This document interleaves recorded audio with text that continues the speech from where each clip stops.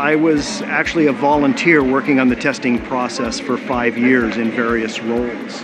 So I've seen the guts of how these tests are constructed and how they're evaluated and improved.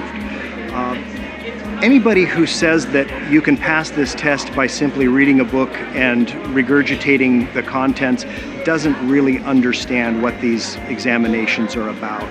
The truly differentiating questions in these examinations require people to take a principle from business, a piece of knowledge about HR practice, apply them in a situation, and come up with the right solution out of a set of options that include other solutions that may be attractive, but they're clearly not right, and that's how they differentiate.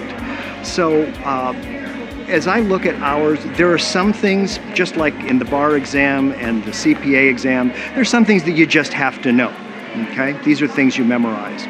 But the really differentiating questions in our exam do show that someone is able to take a principle, take a concept, apply it into a real-world situation. Now, if that's not competency, I don't really know what is.